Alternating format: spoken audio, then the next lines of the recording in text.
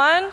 We are so excited to be part of Lead Dev London this year and have this opportunity to share with you our story and experiences. My name is Jackie, and this is my colleague and friend Marlena, and we're both software engineering managers at Bloomberg.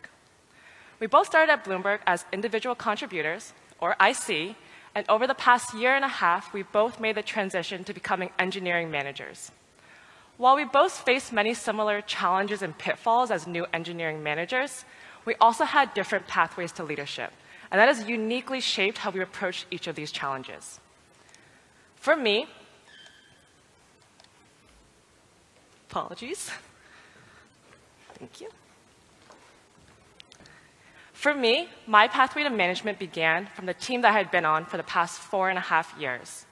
I have had to learn how to navigate redefining relationships with friends and peers who I now had to manage, and learn to rely on my team more, and allow myself to feel more comfortable with being more removed from the nitty-gritty details of software implementation.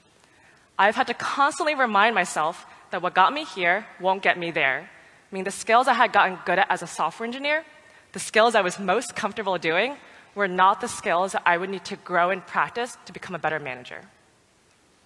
Meanwhile, my career path looks slightly different. I spent years in a team in a completely different area than where I am today, and I got to a point where I was looking for leadership opportunities. I leveraged my network and our company's internal mobility resources, and I found a team that was right for me. But this meant moving to a completely new area with a new tech stack, new business domain, and new people. I had to start from scratch to rebuild my network and get to know my new team. So we've gotten a lot of great advice over the past year as we transitioned into leadership, but it's not always so easy to act on that advice. So today we wanted to go through 4 key responsibilities that I'm sure all managers have heard of, and the pitfalls that we fell into trying to execute on that advice. And of course, the lessons we learned along the way. So the 4 responsibilities we're going to go through today are building relationships, delegating, managing up, and giving feedback. So to dive into our first topic, one of the first things you'll always hear as a manager is how important it is to build relationships. And this was something that I was especially worried about coming into a new area. I'd spent 4 years building my network and my relationships in my old team, but I didn't have the luxury of spending another couple of years doing the same in my new area. So I thought I had to come in strong and show everybody that I knew what I was talking about. I was really preoccupied with proving to them that I was capable of doing this job, and that led to many stressful days trying to learn as much as I could, as fast as I could. I quickly realized that this is an impossible endeavor, and it was also kind of missing the point. My team didn't care that I knew everything. They cared that I cared about them. And thus came the realization that it's not just about building relationships, it's about building trust. And I learned that it's okay to say, I don't know, and to ask questions. My team and I learn and grow together, and we trust that we're all there to support one another. For me, it wasn't just about building relationships, but it was also about redefining relationships with teammates and peers who are now my direct report. I already had strong relationships, having had worked with these folks for the past 4.5 years and having gotten to know them as individuals. But I wanted to establish my leadership brand so that my authority could be respected when it came down to making decisions, having to give feedback, having to have difficult conversations. I thought that I needed to enforce this imaginary boundary to maintain that professionalism. But similar to Marlena, I realized that it's trust that defines these relationships. You know, sometimes people joke that when you become a new manager, that you no longer eat lunch with your team or go to happy hour anymore. But I found it's really important to do these things because these actions built my team's trust in me. I had to overcome my own mental boundary and realize that, and trust that my team will know what my true intentions were if I had to make tough calls in this new role. And that they would know that I hear them when it matters, but I'm still able to push things forward when it needs to go on. So, this brings us to our next responsibility, that as new managers, every single leadership training will drill into our brains, and that's delegation is crucial. And yes, delegation is crucial, but delegation is also a skill that takes time and practice, and it's going to look different across different team members and different tasks. When I was an individual contributor, I had gotten comfortable and confident in design conversations because I was well-versed in the code. If a new feature request came in or a bug came in, I typically knew which line of code to change because I probably wrote it. Early on as a manager, I found that I was still kind of digging through code and writing pull requests because I was familiar with the code. And I thought that I was actually wasting my teammates' time if I knew off the bat what the change was or where I need to make that code change. However, not only was I spreading myself way too thin and burning myself out, I was actually robbing the opportunity from my team to learn and grow as engineers. One of the best pieces of advice that someone gave me early on as a manager is that even though you can do a task, your time is better spent doing something that perhaps others cannot. So what I did was I made a list of everything on my plate and I divided up all the items that could be delegated. And these became opportunities for my team to step up. So this is an interesting one, because although Jackie and I both struggled with delegation, we actually had to come at it from completely different angles. Because I thought that the only way to delegate something to someone was to know how to do it yourself. After all, what right do I have to tell you to do something if I don't know how to do it, right?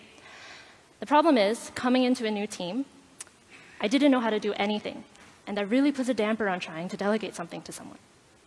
So again, I threw myself into learning as much as I could.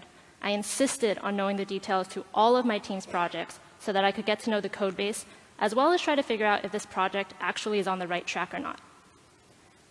But there simply isn't enough hours in the day, and as Jackie said, your responsibilities change when you become a manager.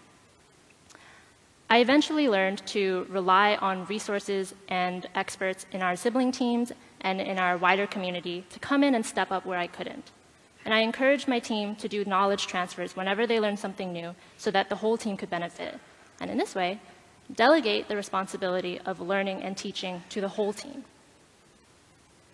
So, once you've figured out how to delegate, it's time to learn to manage up.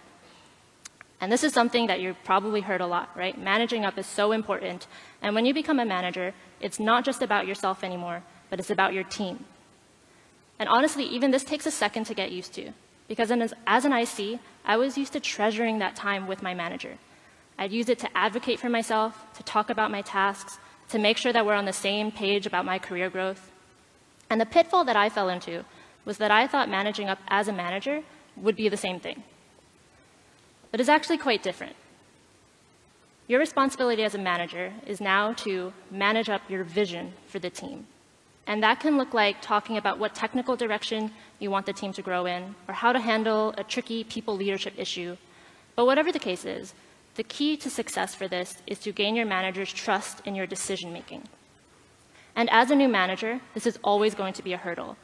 But complicating this bit for me even more was the fact that I didn't really know my manager, and we didn't have a prior relationship. So something that I had to learn, and I'm still learning, is how to over-communicate with my manager. And this may depend on your own manager's style, but I found that doing this gives my manager more data points and lets them get to know me. And we can always talk about any feedback they have for me. But if I don't tell them what steps I plan to take in certain situations, they're not going to get that visibility into my thought process, and they're not going to buy into my vision. And from a different perspective, when I got promoted to being a manager, my manager also got promoted to becoming the department group manager. Because my manager was actually the previous manager for the team that now I was currently leading, I had to overcome the pitfall of leaning too much on my manager. And I had to set some boundaries to provide myself the space to grow as a leader and to make my own mistakes. I found this interesting article from Professor Tina Sealing of Stanford University's Department of Science and Engineering.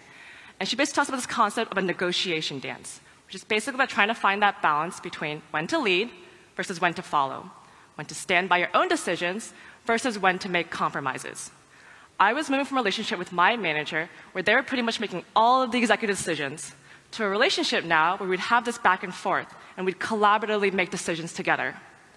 I need to establish my own vision for the technology, for the product, and most importantly, the people.